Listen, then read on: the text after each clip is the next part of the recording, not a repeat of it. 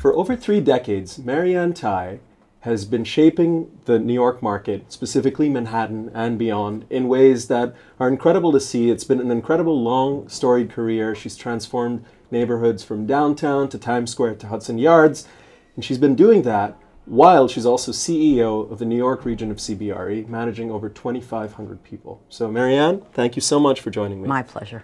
Mary Ann, tell me a little bit about this sort of juggling these roles. You're still a very active broker. You're also managing a company, a public company.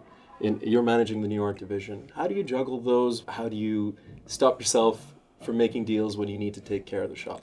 So let me sort of give you the history of the role. In 2002, I left what was then my historic firm. I'd been with a company that was the Edward S. Gordon Company and became Insignia. And I left to go to CBRE to take over their New York operation. At that point, ESG was, or as Insignia ESG, was #1 in the marketplace. And depending on your metrics, CBRE was number 4 or 5 in the market. And so in those early years, I would say 2002 through maybe 2006, my focus was really on building the CBRE presence in New York. The good news is it's worked spectacularly. The other side of it was I had to withdraw from the day-to-day management of the operation. And what would I do otherwise but do deals? In terms of the actual deal making, in terms of the actual business of brokerage, putting people into buildings, how involved are you at the moment? I would tell you that that is 80% of my life. My day job is doing that. The work that I do with the larger enterprise of CBRE and with Matt and Mike is probably somewhere between 15 and 20%. But I have, I have to say the beauty of it to me is that I can report sort of from the ground. I can say, you know what we're not doing right, or you know what's happening in the market with this trend or that trend. And the market is changing so rapidly that it really makes a big difference. I think part of our secret sauce is that we're really sort of got our finger on it just day by day. So when you started at CB in 2002, this is right after 9/11. Yes. The faith in the New York market has been rattled. How do you build a business as well as tell people, look, New York is open for business? There are a lot of, you have a background in government relations. Yes. So you had a sense of who the players were and how to navigate them. But that's a seismic event how do you navigate that? I was curious. I have to say to you, sort of perversely, I believed from the terrible moment of 9/11 on that it was a singular moment of opportunity for the city after this immense tragedy. I like to think that second to Larry Silverstein, who I saw him actually on the evening of 9/11, and he had missed an appointment because his wife had sent him somewhere, right? Yes. I saw him, I ran into him, he was about to go into a place to have dinner, and I ran into him on the street on the Upper East Side, and I saw him and I didn't say, we were standing in front of each other and I began to cry. And he put his arms around me and said, sweetheart, we're going to rebuild. This is 6 o'clock on the night of 9/11.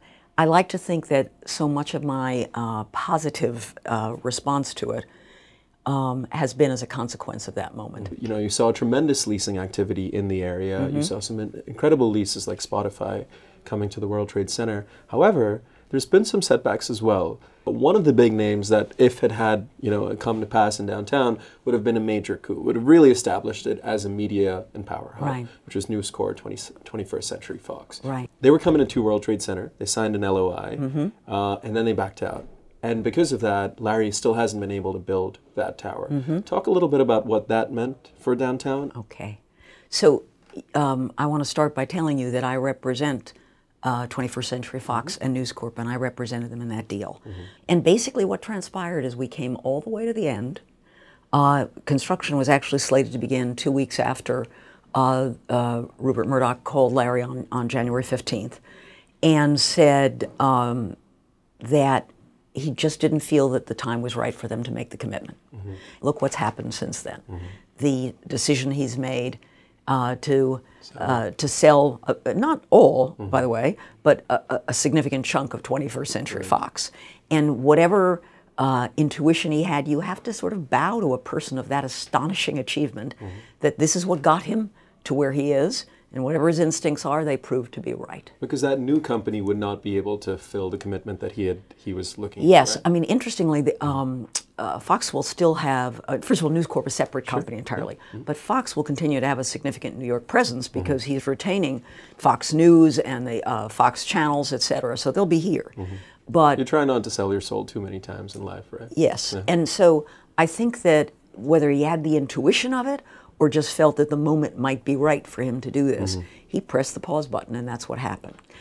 So let me go back to the World Trade Center, because I feel like we are so overdue a change in the narrative. Let me begin by saying that when the Trade Center was to come into existence, you're dealing with, first of all, a part of Manhattan that everybody defined long ago, downtown. We all know what downtown means, right? People still say Wall Street. People still think the streets roll up at night. People have a very clear vision of downtown, and basically, New Yorkers don't go there. That's been the historic character of downtown. That's number one. Number two, we have maybe the greatest tragedy to ever befall our nation happen there. And so the next thing that happens are all the constituents who relate to the site, whether it be the families, the Port Authority, the leaseholder in Larry's case, the City of New York. Everybody gets into disputes, different points of view, etc. So the early years of rebuilding set a narrative of it's downtown, chaos reigns, and the Port Authority is overspending, and Larry's asking too much rent. A famous moment when we were doing 7 was the mayor coming out saying that Larry's asking too much rent for 7. We were like, what? And so we have this ongoing story building that becomes solidified over time. And the media scrutiny on what would normally have been a real estate deal becomes a lot bigger. It's a national story, right? And you have books, you might have read Power at Ground Zero. I surely did, right? So which I thought was excellent, by the way. It was very good, but there was a lot of criticism about how the subsidies were put together, how the financing was put together for what is, at the end of the day, a private project for a private developer. Exactly right. So we've been stuck with this unfortunate narrative. I'm going to give you an example that, to me, just typifies it. If I hear one more person tell me that the Oculus at $4 billion was a big waste of money, I want to say, pause, and let me point out that the number 7 line, which is one stop, cost $2 billion. One line, one stop. Now, do I think, by the way, it was money well spent, that $2 billion? You bet. Everything outside your door here shows you how well spent it was. But I'm not hearing anybody say, $2 billion, or how about 2nd Avenue? People talk about that. 3 stops, 3 stops, plus 1 renovation, $4.2 billion. Now let's talk about what the Oculus is. It's a place where 12 subway lines come together, plus the PATH train, and it's an active shopping mall that generates significant rent every year for the Port Authority. How is that by the way, all of them are too much money because we are in a situation where the constraints that are placed on anybody building these things, you know, the New York Times did a brilliant series of pieces on why we are the most expensive place to build mass transit in the world. Right. By multiples. By multiples. And also the slowest. And what I have to say to you is, why is the Oculus the symbol of that? To me, the Oculus has produced value already up the gazoo. So I'd say all of this story to tell you, do you know what breaks the narrative? The only thing that breaks it? When people come downtown. How much of a role do tax breaks play in that calculus? And how much of a role do you as a broker play in sort of easing that through, or maybe talking to the right people and explaining why this is a good bet? I'm not By the way, familiar with how that works. 100%. Because if you look at BlackRock here, there's a 25 million tax break that I think they're getting. But part of the game. But let me say to you that tax breaks are part of the magic of the trade center. To me, the greatest tax break of all is the way the real estate taxes were constructed, because while the yards have a tax benefit, you know that it burns off, and it also only applies at different levels to the first 5 or 10 million square feet. This is not intended to diminish for 1 second the work that's been done at Hudson Yards and Manhattan West, which you were part of that too, right? I have indeed, which I think is amazing. Yeah. But let me tell you, in long analysis, what's the difference? We have here virgin territory. There was nothing here but open rail cut. That's number one. Number two, we were building new product here and inventing a new place in Manhattan. And I think people, as we know, BlackRock an example, they were looking to house their place, their business, in a place that was new. People came as tourists to Hudson Yards and Manhattan West because they didn't know what to expect. So again, and when you got here, you were appropriately dazzled. So, you know, I think the answer is that the more people that come to the trade center, the more we will fill up 3 just the way we filled up 4. And what happens to 2, though? We will find an anchor for 2. Again, I have to say, as I often say down on tours at the trade center, when people say, gee, I don't know if we can pioneer. I mean, that's code for coming downtown from Midtown, which I think is hilarious. That's good. I say if you're a block and a half from a Four Seasons hotel, you're not a pioneer. So I think, and by the way, the dynamic of downtown is also profoundly different. I will challenge you on that. You've been to the World Trade Center more times than probably anyone alive, but that retail space, that's still a challenge. That is a real challenge. I wouldn't go as far as saying ghost town, but that's certainly been said. There are a lot of stores that are yet to open. There's a lot of lawsuits happening in that space. It isn't active in the way that you would want to see if you're an office tenant. Are they taking stock of what's happening in retail in general? You walk through a space, you look at stuff, but you don't necessarily buy there because you're going somewhere else in the city, especially as a tourist. You don't want to lug packages around. You can go, check out the product, and then go online. And so, how do you compete with that when you're trying to fill this incredible amount of space? You know, I can tell you that it depends on, it's a retailer by retailer situation. It also depends on what the mix of product is. I can tell you the Apple store in the Oculus is doing just well. Mary Ann, you picked the one product that is just, has a story that is so compelling. Well, let me also say something very important. So we have Tower 4 and Tower 3. And Tower 3, 700,000 square feet of Group M. 6,000 people will move in there next month. Spotify, 2,500 people will move in. These people are not there yet. These buildings are, with some exceptions, of course, again, not Tower 1, but these buildings are pretty much empty. And all of a sudden, all of these people are going to come, I don't know, call me crazy, another 8,000, 9,000 people with internal connection to it, it might actually impact sales. And so to sum up, you're not worried about the magnetic field of Hudson Yards as much because you think I also think New Yorkers can walk and chew gum at the same time. You know, the idea is you're going to look at everything, and you should look at everything because the dynamic of the places are going to be very, very different. That's fair. So let's talk a little bit more broadly about the New York market. I think people always ask investment sales brokers, how does this look as a destination for foreign capital and maybe capital from other parts of the U.S.? New York continues to be an incredible magnet. Different mixes of capital, that's also part of the magic of New York. You know, the Chinese that were such a force in this market certainly are investing less capital, but the Chinese tourist population is booming in this market. The mix has changed so that now we have the Canadians here in force. Look at what Brookfield is doing. It's extraordinary. They're just...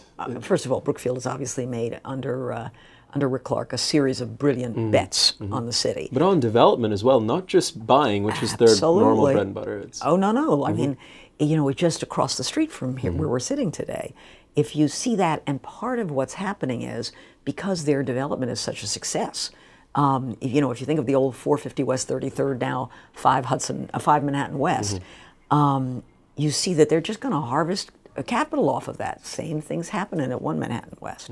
So they're going to keep reinvesting in the city and expanding their reach. And I think part of it is that we are still a world capital business center, and that even as the financial service part of the world has reshaped itself, new businesses have taken hold in a very dramatic way. Right. So the resiliency of New York is absolutely, I think probably for foreign capital, its number one charm, along with part of that resiliency is the basic rule of law.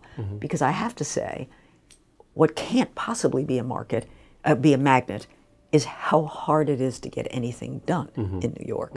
So Marty Berger, someone you worked with very closely, had said something on our panel. It was fascinating. He said, if you look at the new office stock coming up in New York, London, you see, the certain percentage every year. New York, only 7% of the office stock is being replenished. Right. That's extraordinary. I think you always have to say these things in context. Let me say it to you this way. The Manhattan office stock is 400 million square feet. The Hong Kong office stock, he made that analogy, is I think about 68 million square feet. London even is 225 million. So our scale in terms of the percentage. But Marty is absolutely right in the substance. Why is that the case? Look at our zoning. If we hadn't done the Midtown East rezoning, that whole section of Midtown, I can tell you that a lot of the benefit that has come to the World Trade Center, to Hudson Yards, to Manhattan West, has been because of the 1961 zoning that was in Midtown East, and that kept our buildings vintage. And now with the change of that, now it's going to take a long time for it to roll out. People say, "Oh, when are we going to see the first building?" By the way, Chase is going to be the first building. Right. God bless them. And I asked Jamie Dimon last week. I had occasion to You're talk talking with about him. 270 Park? 270 Park. I asked him. It was a big decision, not inexpensive. To take down a skyscraper of that size. Yeah, and but then let me rebuild. tell you something. Right. You got to move everybody out, and then you got to move everybody back. And I can tell you, just doing the math on that, it's never the cheapest solution. And he said, right away, he said the rezoning changed it for me. He said I have 6,000 people in 270 today.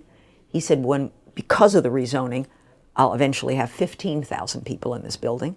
And it's fabulous for me to have all my people together like this. It's that kind of investment that was impossible until the rezoning. So, again, I think one of the things that people always forget when they look at a lot of projects sort of on the drawing board is this is New York. It doesn't happen fast. As I said, Chase will be the first building. And if they're lucky, 5 years, maybe 6. I think so. And I will come back to this question of New York, but you said something when you were talking about Jamie Dimon. You said Jamie. When you were talking about Rupert Murdoch in 21st Century Fox, you said Rupert. How comfortable are you navigating power like that? And how have you become that comfortable with it? I know you came from a background in government. You have to understand that I am a person who grew up in the South Bronx working for a working class family. And I never even flew in an airplane till I was 18 years of age.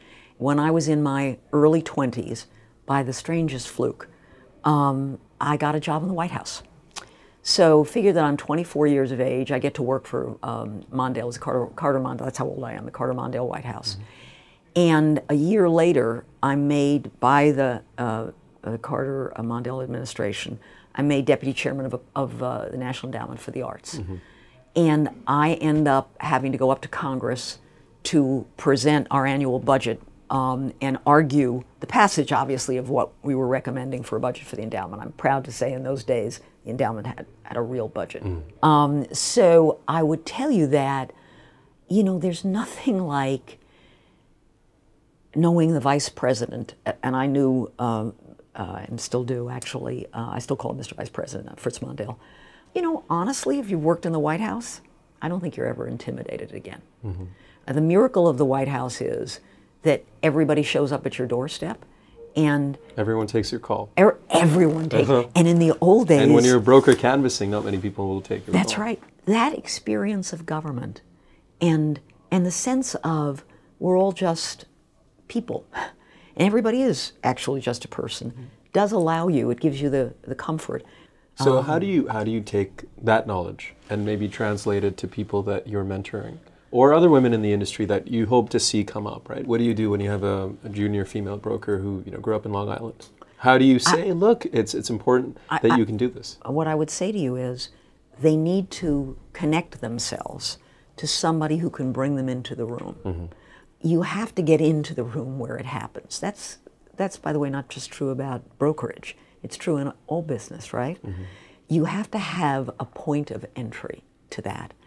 And I can tell you, and I think of the women in my own firm, whether it's Lauren Crowley Coronet or Ramnik Riki or Sarah Ponchas, these are CBRE women, they have that access. And is that enough, these sort of circles of support that have popped up and evolved, is that enough? You had to power through a lot of things, and a lot of things that are in the conversation now weren't even, that didn't exist. You wouldn't talk about inappropriate behavior or comments or things like that. I'm thinking specifically about what happened with Sam Zell a few weeks ago, 2 weeks ago. Sam Zell has said this stuff all his life. The only thing that's changed is people are calling him out on it now. Right. Where do you think we stand as an industry when it comes to issues of gender diversity, sexual harassment, addressing problems head on, and where would you like to see it go? Well, certainly I want to say to you that there is a spectrum that when things normalize a bit more, we're going to begin to acknowledge. It's a very different thing if we're talking about any kind of physical aggression. It's a very different thing if we're talking about using power to get something you want in a sexual sense and thereby diminishing somebody. If you're talking about chat, which I'm going to tell you is where I put the Sam Zell quote, this is not worth the heartbeats. Mm-hmm. But tell me, I mean, you've seen this in brokerage, and you talked about physical violence. There are instances that we've heard about that people are afraid, but there have been instances of physical violence as well. And there has to be a zero tolerance policy for that at any firm. But I want to tell you that on the verbal side, I am a believer that part of the responsibility falls to the person, to the woman listening to it. It is so part of the DNA of our industry. I got a phone call Thursday night last week. I'm out at dinner. It's 9 and change at night. And I get on with the broker who shall remain nameless, who says we're negotiating a deal, and he wants to do this, that, and the other. We've sent him a request for proposal. And so I'm tired. And I'm thinking, why is he calling me about this on my cell at this hour of the night? And I say, do me a favor. Just follow the expletive form. Do not be calling me about this. And he says, has anyone told you how sexy you are when you curse? Okay? And I say to him, I'm sure you tell that to Bob Alexander as well. So that was the end of that conversation. He wasn't speaking from a position of power. Correct. You're speaking from a position, if you try some shit with me, forgive me, if you try some shit with me, Can I tell you something? Yeah. But that is exactly what I hope we are empowering. I'm now talking about our industry. We are empowering the women in our industry to turn around and say, really? Don't do that again. And I can tell you that one of the positive effects of the #MeToo era is the idea of public shaming that could well end up in termination, etc. So I think that a woman who pushes back at that moment, what she has behind her is the impact of what's been happening over the last year or so. And she needs to be able to use that force. Again, I'm not for making it a major incident. I'm for like pushing it back. And if it goes beyond that, then you escalate. But in the first instance, these are people just saying stupid stuff that's coming out of their mouth. And you just need to retrain them. Although you're not going to retrain a 76-year-old man. I see that. Look at the entertainment industry, right? Starting with Harvey Weinstein and then all the dominoes toppled. Look at media, right? Look at real estate. You really think that that's all we've got? You really think that there's no big reckonings to be had? No one could be clearer on this than I, that it's something that the industry needs to correct. And also, I don't think anybody has a deeper understanding that there is no single action that will do it. It's each of us dealing with it on a case-by-case basis and letting the punishment fit the crime. Because I don't want a world in which, it's funny, I have a nephew who just turned 21, and I said to him, Elliot, it must be hard to date today because, you know, you just don't know what vibes, you know, are coming back and forth. He said, oh no, he calls me auntie. No, auntie, I don't have a problem. So I said, really, Elliot, why is that? He said, because I talk to women. And it was this interesting moment where I realized he was absolutely right. He was having conversations with women so that he felt like he had some idea. I want us to be in a world where we're conversing with one another and that we're not on a hunt. But if someone steps over the line or you feel that they have, that you feel empowered enough to confront it. And if that's not enough, you feel also that you've got a firm that has your back and is going to act on it. Mm-hmm. So you talked about CBRE, public company, biggest, I believe, yes. commercial real estate services firm in the world. You're up against some very interesting competition now. Two of your major competitors, both on sales and leasing, have either gone public, I'm thinking Newmark, or are in the process of going public, Cushman and Wakefield. How does that change the game for you as a competitor, and how does it change the game for the industry? Do you see maybe a greater degree of professionalism coming in, more M&A activity? What's your take on the business of brokerage? So I agree completely that M&A there's more M&A coming. I think it is impossible to compete in commercial brokerage today, and I'm talking commercial brokerage specifically, without having both a real diversity of capability and a significant footprint. If you are not able to provide all of it, lease administration, facilities management, project management, and obviously transactional business, both on the investment sales side, if you can't handle ground-up development, I mean, I could go down the list of things, you will bit by bit be eliminated from the pool of contenders. It's just the way it is. Do you need to be public to do that? You could be a company of some scale, yeah, let's I say mean, Cushman. if you have access to capital, you know, but then you've got private equity money, which is, as you know, very expensive money. And that produces a whole series of other dynamics. TPG with Cushman, they've loaded it up with debt. Yeah, I mean, it's certainly, you know, we're sitting in a very comfortable place. How many years has CBRE been a public company? I'll tell you what I look forward to. I look forward to the transparency. Because obviously our numbers are out there to be seen, not necessarily city by city, but whatever. And I'm often amused by the claims our competitors make that I know are absolutely not true, that it will be nice to have, not every instance, but in many instances, public documents where you can say, really, did they say that? Here's their most recent filing. Take a look at actually what they're telling their shareholders in the public markets. So we talked about Eastern shutting down, but absolutely. but a firm that made it, in a sense, is RKF. Yes. Newmark bought RKF. Yes, absolutely. Cushman is probably out there looking for other firms to purchase. Yeah. Is that the model? You think it's going to be more and more consolidation? So you go from... I do. You go to 3 firms, or... I do. I think that it's very hard to build an enterprise of scale. And I think that that's ultimately, I think the end game for a lot of the smaller and mid-sized firms is to be bought. Don't you miss having a Massey Knakkel in the market? Yeah, I mean, I think the issue of, if you will, neighborhood brokerage, the thing I loved best about, I mean, I like the guys, but I also loved the notion of knowing the outer boroughs block by block, the way we know Manhattan, the way we've come to know parts of Brooklyn. There's no substitute for that. It's great. So you talked about, you know, often doing deals before they're public deals or visible deals.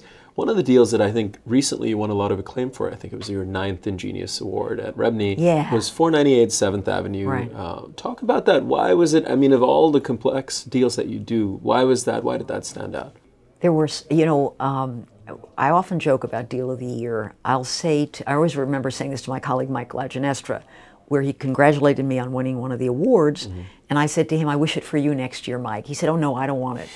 And I laughed because I said, you're absolutely right, because to get it, you have to do something that is, you outside, an outsized complexity. So let's talk about this. So 498, that union is made up of two entities. The union, which we think of as are the people who are an enormous political force here in the city, and their job is to fight for good wages, good regulation, things that will support their members' compensation and working conditions.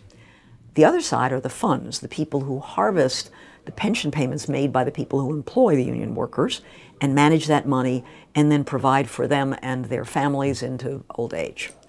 Now this sounds like it's one entity, when in fact the nature of the uses are profoundly different. The union has always had its own building, and not always, but has had it for over 50 years, and was able, if there was going to be a march or they needed to print things up, they rallied right at the building and went off. The building where the funds were are a place where literally in the course of a year, hundreds of thousands of people came to meet with people who were going to advise them on their pensions, advise them on their medical care, get retraining, do all manners of things. But it's a grand central station of people coming back and forth. So there is a misalignment, if you will, between the nature of the uses. That's the first thing. The second thing is that really for regulatory reasons, there needed to be a separation between who was acting on behalf of each of these. So this was a deal where there were two sets of brokers, two sets of architects, two sets of engineers, two sets of attorneys who did the lease, two sets of incentive attorneys who had to get into sync with each other, even though what each side needed was different. Now, and are you in the course of this deal? Do you have to quickly become an expert on each aspect of that transaction? Yeah, I mean, one of the great things about our business, in order to really do a good job for anybody you're doing it for, you actually need to understand their business, and the more deeply you understand their business, the higher probability that you're going to make a happy outcome for them. So that's, it's the idea of diving into somebody else's world that makes brokerage, among other things, so attractive. Anyway, go back to the union and the pension fund. So as this thing is going on, it went on for 5.5 years, believe me, you don't even, I'm doing with my colleagues, doing the Group M deal down at the Trade Center. And I'm going in and out of Group M's headquarters at 498 7th Avenue. And as I'm going in and out, I'm observing the building. The building was two buildings put together. It had a ton, it has a ton of elevators. It has multiple points of entry. It has a phenomenal loading dock, crazy things that you notice in the course of your work. And it's got huge floor loads, and it's a bear of a building. And I think to myself one day while I'm sitting in a Group M meeting, this would work great for $11.99. Now, getting so there's like an anthropological aspect in this business as well that you're talking about, right? But getting from that thought to getting both sides to think about it, because the first time we presented it, they're like, no, this doesn't work for us. One of the hardest things is to make the visual clear to people who are not necessarily, all of us know the world. I always say there's always a sense that's dominant in how you perceive the world. You can show them even renderings, and they're like, I always love when you show somebody a plan, then you walk in the space and they say, is this wall going to stay here? And you're like, no, no. But you understand who you're dealing with at that point, somebody who's brilliant at what they do, but this is not what they do. So the first time we presented, it doesn't pass muster. 498 7th is now going to be transformed into a building that will serve both and different entrances, and on and on and on, different elevators, but they'll all be together. And it will be a first for this great union. Well, Mary Ann Tighe, thank you so much. Thank you.